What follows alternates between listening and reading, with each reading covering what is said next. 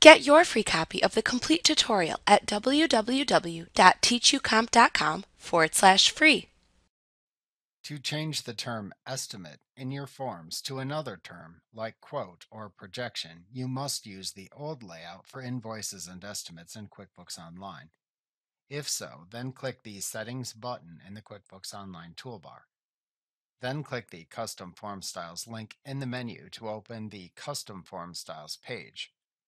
To apply this change to the standard form, click the Edit link under the Action column for the Standard Forms row. Then click the Content tab at the top of the form customization window.